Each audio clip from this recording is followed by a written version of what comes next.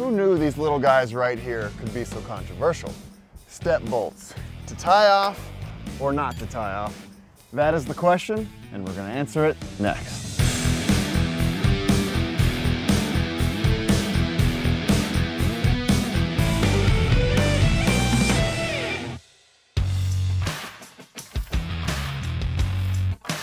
When climbing a structure, sometimes step bolts are the only convenient place to tie off your positioning device. Some climbers have also been known to attach their fall arrest lanyards to them, but this has been highly controversial up until now. No one was really sure if the pegs could handle the impact load of a fall. Today I'm with JP Jones. Let's talk about some of the recent testing that's been done with the step bolt load limits. Yeah, Ryan, it started a few years back as I was climbing monopoles, and I would notice an overabundance of bent, missing, or broken step bolts. So I took the problem to the TIA group. We put together a panel that represented manufacturers, tower owners, contractors, all the stakeholders involved, and we created a testing event to do so. So the testing took place at the SMART Lab, also known as the University of Dayton Research Institute. The initial tests were to determine when step bolts actually failed.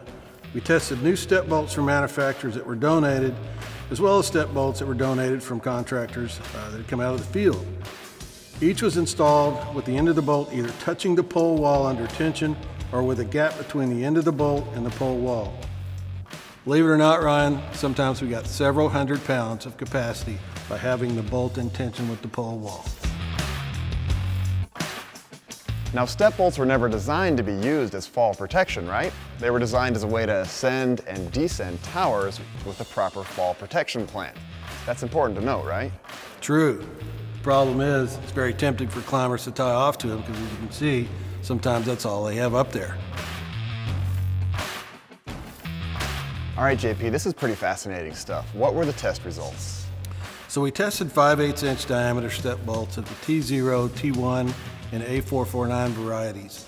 We did a static test of a slow and steady pull of 1 inch per minute. We did a drop test with a 282 pound solid steel weight. All the drops were performed into fall arrest lanyards at heights of 3 to 6 feet. So what's the bottom line then?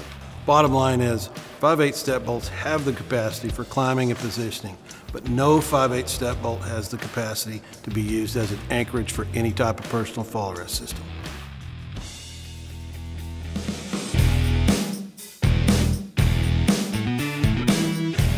There you have it. There's additional information in a planning advisory notice available on the NATE website. Step bolts, great for climbing, not so great for fall arrest. Stay safe, my friends.